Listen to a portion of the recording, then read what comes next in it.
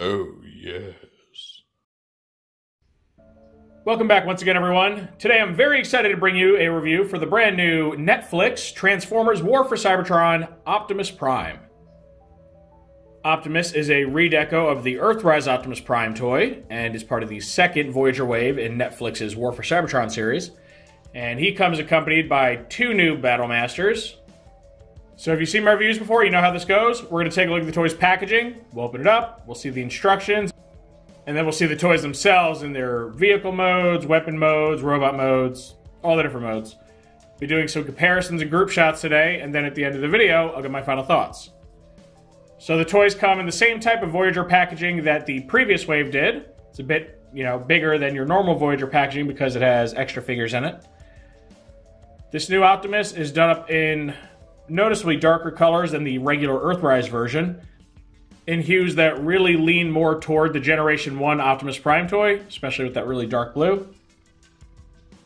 And then our Battlemasters here are mostly done in solid and clear yellow plastic with a little bit of paint on them.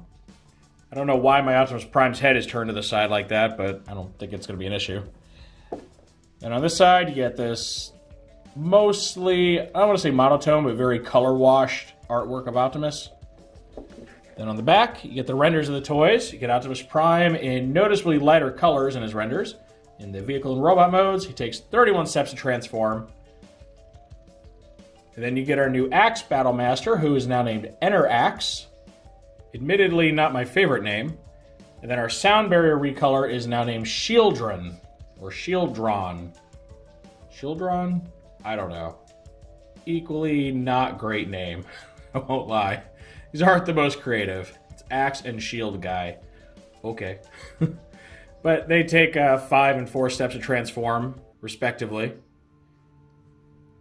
And if you weren't already sure, this Enerax guy is supposed to be kind of a Battlemaster stand-in to Optimus Prime's Energy Axe. Which is really interesting because it's very much in the same vein as the Transformers Prime Arms Micron toys from Japan, where instead of getting regular weapons like the Hasbro versions, they had little transforming partners that became something very close to their actual weapon. So this is kind of a neat callback to that. The shield thing, it might be a call out to the Siege Optimus Prime shield component, not sure. But being a redeco of Sound Barrier, he is of course airlock compatible, so you got one more Autobot Battlemaster to add to your base, which is always awesome.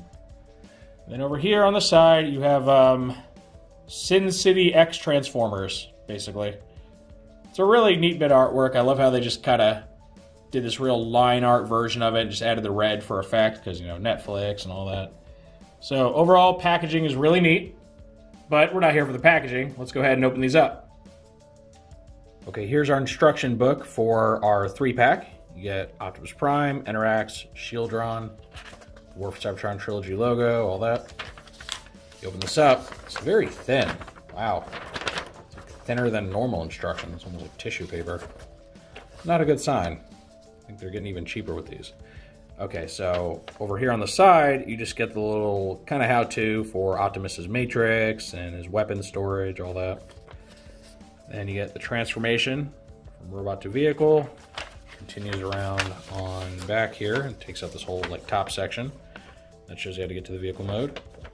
And then down here you get your transformation for Enerax into its Axe mode, as well as Sheeldron into its ramp or shield mode. And then just shows you how to make them hold on to those things. Now one thing it doesn't show you is how to store the Battlemasters on Optimus's vehicle mode, or even if you can. So we're going to take a look at that here. Okay, so here's the vehicle mode and my best stab at some sort of storage for the Battlemasters. You can see it's a little unwieldy looking, but I have Sheeldron just hanging off the side, Enerax just kind of folded over on the back like this.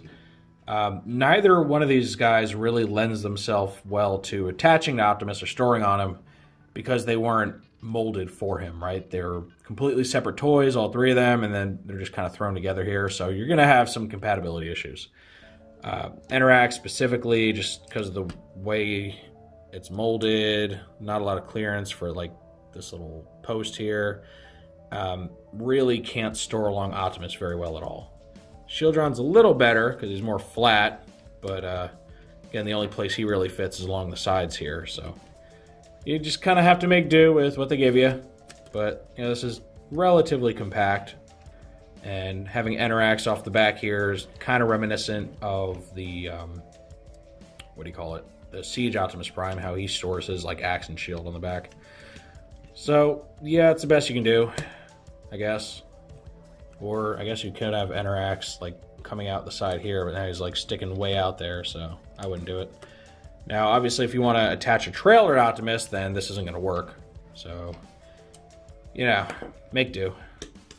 Now, as far as Optimus's vehicle mode, pretty nice looking overall. Very, very nice silver paint on it. I think it's a little bit shinier than the regular Earthrise Optimus. You can see the windshields are no longer done in a clear blue color. The clear plastic is just clear, and maybe has like a greenish yellowish tint to it, though that might just be the paint underneath, the like metal part underneath, or faux metal. You can see it around here on the side. Hubcaps are still nice and painted, so that's great. And overall, very, very nice looking. Everything holds together mostly well. I do have an issue with one of these sides. I forget which one it is. Let's see. It doesn't really want to stay plugged in. I think it's this one. Yeah, it kind of pops out a little bit. Now you can kind of hold it in place for a moment and it'll stay if you don't mess with it too much. So the tolerances are mostly good. You might notice there's like a little spot here in the windshield. So there unfortunately seems to be a little bit of missing paint or something underneath. And so you can't really do anything about it because it's like locked in there. So I'm unfortunately going to have this annoying little dot on my Optimus now, which not ideal. And here's a comparison with the Earthrise Optimus Prime. And from the front, the most immediate difference is obviously the blue windshields. You'll also notice that his upper grille section is painted like a somewhat darker silver than the rest of the grille. On the new Optimus, it's just left unpainted, which is a shame. Definitely missing some paint apps. They still haven't bothered to paint the little headlights up top. They didn't do that for either version. It should be yellow or something close to it. And then when you look at the sides, the other big thing you notice is that the blues are pretty radically different. The Earthrise Optimus leans for a more cartoon-inspired, lighter blue color. And yeah, that's kind of the color that's gone on to be more prominent with G1 Optimus, just kind of a flat, plain blue. The blues of this new toy are actually much closer to those of the original Optimus Prime. And I kind of have a feeling that's what they're going with here, is to kind of hue him closer to the original toy. Between the deeper blue and the just plain, like, clear windshield, I think that's what they were going for. Here's a quick look at all three of the currently available versions of the Earthrise mold. From left to right, you get Earthrise, Netflix, and the Alternate Universe Optimus Prime, also known as Sleep Mode or Dead Optimus Prime. And these shots highlight just what a really nice little figure this is. The amount of detail on these things is just impressive every time I mess with them. And here's a look at Optimus with the Earthrise trailer attached, because naturally, being a Reed Echo, he can use this. And it works just fine. His wheels don't really want to touch. It's weird. They're kind of touching. But yeah, I mean, it's fully compatible with the regular trailer. If you want to attach that to him, if you just, I don't know, prefer the look of this toy over the other one, you want to borrow the trailer from the other, you can certainly do that. Colors on this might be a little bright compared to this guy's kind of more muted shades, but overall looks pretty good and is very reminiscent of the original toy. So yeah, something you can do. Now it's time to take a good look at our two Battlemasters. Again, they are Enerax and Sheeldron. These guys are both molded in the same exact plastic colors, both the solid yellow and clear yellow. And they both have some level of paint on them. Sheeldron has the most by far. He's got most of his torso, his pelvic region, and his helmet painted silver. And then just a straight black face. It's a shame they couldn't paint his eyes in. And then Enerax, I thought at first Enerax didn't have any paint on it, but when you look very closely, it actually does have silver on the eyes and the head crests here. That's it, though, and they're very hard to see. I was actually convinced this thing was completely unpainted. I think they could have done more paint on this guy. It makes him look very unfinished. He actually reminds me very much of an ARMS Micron, just plain plastic, little snap-together kit. And even though this guy comes assembled, I mean, he could easily have been a snap-together kit because you can take this guy apart very easily. So, not the most impressive looking Battlemasters, that's for sure. Especially when you compare them with their mold mates. Here we have Enerax grouped up with Pteraxodon and Pterodactyl, because Hasbro has just chosen to die on a hill with these axe puns. I mean, they're just like, yep, every one of them, axe in the name. Super creative. But you can see these guys just have a, somewhat more interesting color scheme. I think Pterodactyl has the best by far. He's got a mix of green and black plastics. He's got this really nice metallic blue paint on the wings, but then he goes for a red paint on the head crest and the eyes. Whereas Pterodactyl, he's a little more plain. He gets like a dark gray or blackish paint on the wings. Same color for the head crest, and then a very light blue that you can barely see for the eyes. So they're much less plain looking. I don't know. They seem to really just be backing off when it comes to the paint here with these guys, which it's a little concerning. It kind of harkens back to the old Transformers universe multi-packs you would find that were usually like store exclusives. They're like very sloppily or barely painted, like kind of an afterthought, and they're just kind of thrown together and like, here you go, here's some characters we made up. They don't look as good as the original toys, but there you go. They're discounted, buy them.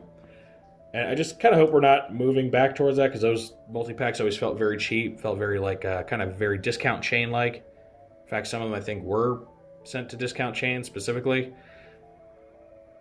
So I don't want to see that drop in quality where these feel very miscellaneous and not like very deliberate characters. We'll see. Maybe I'm just doomsaying for nothing. And then here we get Sheeldron along with his mold mate. And this is Sound Barrier. And just like Pterodactyl, he's just got a better paint job overall. He uses less paint on the torso and head regions, but then he gets all this nice silver striping on the backside. So, again, he just feels better. Feels more thought out with the color layout. But Sheeldron overall, he's not the worst thing. He at least has some decent amount of paint on him. Okay, transforming these guys is very simple. For Enerax, you just fold the feet up, fold the head down, flip the handle down, and bring the wings in, make an axe. Old Sheeldron, right here, put his feet together, flip his back panel down. You're going to plug the backs of his heels into that, and then plug his wrists in this little hinge area here. And now if you're just putting him in a ramp mode, you would leave it at that. It's very nice looking. I like the way that comes out. Just leave it like that, but if you want him to be a shield, which is definitely the intention here, you just flip this little post out on his chest. And that's that. And they do color match pretty well. I honestly wish they had just done all of Enerax's body in the clear plastic. Would have looked a lot better, but oh well. He would match better. Man, that's really nice looking. It's got this nice amber quality to it. Looks really good in hand. So, yeah, those are their weapon modes. Here's another comparison with the other versions of the Pteraxodon mode. And you might notice something. You might notice that one of these things is not like the other. Unfortunately, neither Enerax or Sheeldron come with the blast effects that are part of their respective molds. And this is a pretty big downgrade. Now, normally, I'd make the argument of like, oh, well, they had to cut those because you're getting $12 worth of Battlemasters for an additional, 10. It's got to come out somewhere, except the two previous Voyagers from the first wave, they both had 2 Battlemasters, and all the Battlemasters had their blast effects intact. So, not really an excuse. I don't know why they went this route. $30 for just the Optimus cab is already a little bit of a stretch to make him his own Voyager. And then when, they start taking away the blast effects, it's like, but why though? Like, why would you do this? And I gotta say though, I generally lean toward, you know, the idea of a freer market and all that. You don't always have to make all the money, right?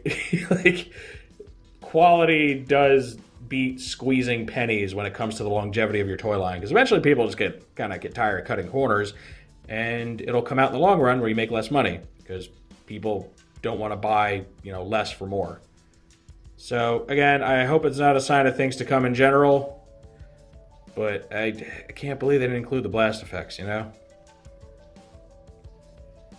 Here's Sheeldron and Sound Barrier again, and like I already mentioned, no blast effect for Sheeldron. Feels real sleazy, real cheap. I don't like it. But that's my personal gripe. It's not a deal breaker by any means. It's still a great set, but you know, it rubs me the wrong way. All right, now I'm gonna go ahead. We're gonna look at Optimus in his robot mode next. If you want to see the transformation for that, I already covered it on the Earthrise Optimus Prime review. So be sure to check that out if you need to see the transformation step by step. Okay, here's the robot mode for Optimus. And no real surprises here for the most part. You know, you already could tell his color scheme from the truck mode, but some things that become a little more obvious. There were some plastic color changes here that did manage to get rid of half of the gray on the inner legs, but the trade-off is that his hip, shoulder, and elbow joints, they're all cast in dark blue now, which really, it's not the worst thing. It's not incredibly noticeable, but it is a little off for him to have blue in those places. So that's kind of your trade-off, is you get more fully blue lower legs, but you're also going to get that same color in some other places you may not want it.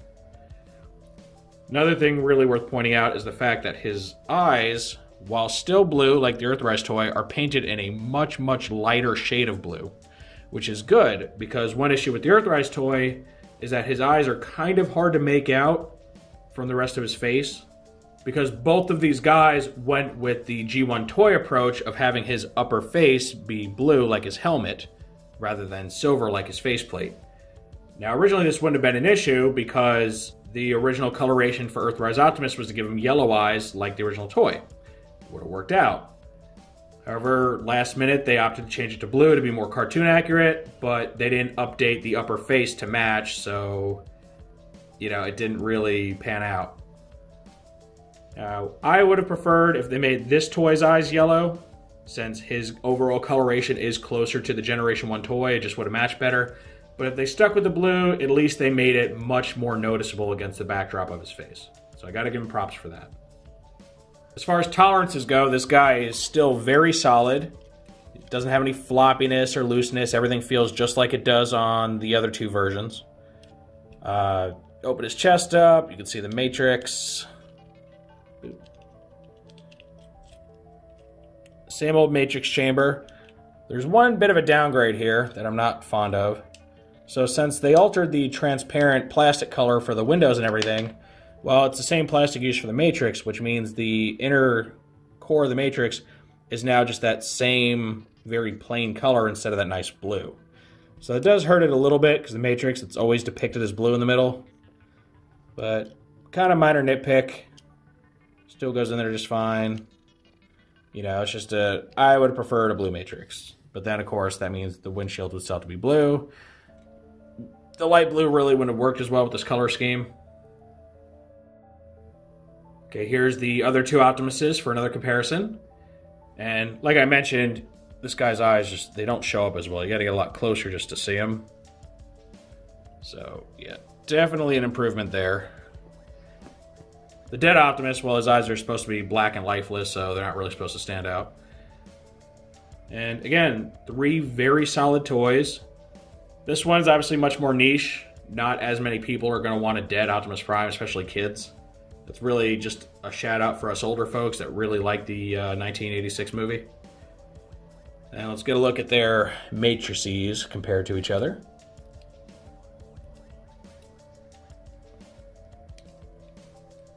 Open them up. Now, one thing you might notice The dead Optimus, despite being dead, has a very vibrant looking matrix compared to this new one. And that's because even though he opts for, you know, the kind of more plain transparent windows and plastic, they actually went and painted the core of his matrix. So that it did stand out. It actually even stands out more than this guy's just clear blue one. So there's really no reason they couldn't have painted this Optimus Prime's, you know, that blue color. Even if they just used the same blue they used for his eyes, it still would have been better than just kind of the smoky clear color. So again, there is no definitively better version of this toy because they all, in my opinion, have some pros and cons. But they all also are solid enough on their own to where I could be happy with any one of these. All right, now, this set is not a 3-pack for nothing, so let's go ahead and arm Optimus up with his 2 Battlemasters. So as far as his ion blaster, just like, you know, the other versions of this, you can fold it up, store it on his back, like so, kind of imitating the way that in the cartoon he would just kind of reach behind him and pull it out of nowhere. All right, let's go ahead, we'll put Enerax here. Doesn't go in that well, honestly. A little loose for his grip. Honestly, the best place to have him hold it is toward the bottom, the handle there, where it's the thickest. And these weren't made for him, so it's a little iffy. And then old Sheeldron, let's go ahead, plug it into his forearm. Here we go. Now he is armed. Now Enerax is obviously supposed to be, you know, a indirect reference to Optimus Prime's Energon axe that he wields in the cartoon and, you know, some other media. The shield thing, I think, is just there to complement the melee weapon that is the axe. Oh, the heck, I messed up. Oops. And doesn't hold it very well. Very loose. So the shield, I don't know if it's just incidental or if it's supposed to be a reference to the Siege Prime's shield/axe weapon, or even the Earthrise Optimus with the shield that comes as part of his trailer. I will say, though, he does look really cool wielding these. This toy's got a lot of character. The way his eyes seem to just glow against the backdrop of his face. This is neat. He looks very menacing, very powerful. And for a little parallel, here is the Earthrise Prime wielding the shield from his trailer and his axe, which is part of the Centurion drone accessory pack. So you can kind of see what they were going for with this. Now, obviously, there's quite a few differences. The classic axe just extends out from Optimus's wrist, whereas this is more a handheld weapon. But, you know, it achieves the same overall effect. So, yeah, there you have it. This is our total package for the new Optimus Prime 3-pack with Enerax and Sheeldron. And this guy, overall, I think it's a good value for what you get. I'm still perturbed about the loss of the blast effects, but I still think, even without those, between the Optimus and the 2 Battlemasters, the right color coordination between his 2 weapons there, it's a fair enough deal. $40 is not bad. At least for today's market, right? I wouldn't have dreamed paying $40 for this 10 years ago. Again, as far as which one of, you know, these Optimus Primes is better, between him or the standard version, it's pretty up in the air. Each one does things that I like. Each one, I think, falls short in certain places. Overall, I think I kind of lean toward the color scheme of this Netflix version a little more. Not only does it just fit the Netflix theme a lot better of having these kind of darker, less vibrant tones, it really does harken back to the original toy. And if you've been watching me for any length of time, you know that I generally lean toward the G1 toy accuracy over the cartoon accuracy. Generally, there are exceptions. As cool as his eyes look, I would have loved if they were yellow. They really would have matched his weapons and everything too. And I think this guy is a good substitute if you don't want to drop $50 for the version with the trailer, which is still available right now. You know, it's still got Earthrise ones on the shelves. It's going to be re-released in Kingdom. Now, of course, $40 isn't much cheaper than $50, but at least you are getting some extra accessories to help pad it out. Because, I mean, honestly, a trailer, while, you know, something that a longtime collector is going to want to be accurate to the original, it's not the most exciting thing, right? It's a box with wheels, unfolds. It's not as cool as getting transformable weapons, in my opinion. I don't know. So, yeah, whether or not you should pick this guy up really depends on your priorities and what you already have. If you already have Earthrise Optimus, this is by no means a must-have. I mean, they're close enough to where it doesn't really matter. It's kind of like the difference between classic Starscream and the Universe recolor, just slightly different color schemes. If you don't already have Earthrise Optimus, this guy's a pretty good deal. Definitely save some space on your shelf because you don't have the giant box hanging around. And again, if you're more attracted to those just more classic 1984 colors, maybe you prefer this. So overall, I do highly recommend this toy. Now, of course, that is just how I feel. Now, what I really want to know is what you guys think of this new Netflix Optimus Prime. Do you think he is better than, worse than the Earthrise version? Would you rather pick this up than go $50 for the leader? Do you think you're getting a better value, a lesser value? Any and all feedback's always welcome in the comments section. If you enjoyed this review, make sure to toss it a like. Let YouTube know you want to see more stuff like this. If you do want to see more like this, make sure to subscribe and hit the notification bell so you always get a heads up when I post something new. I thank you for joining me for this look at the brand new Netflix War for Cybertron Optimus Prime. And with that said, I will see you next time.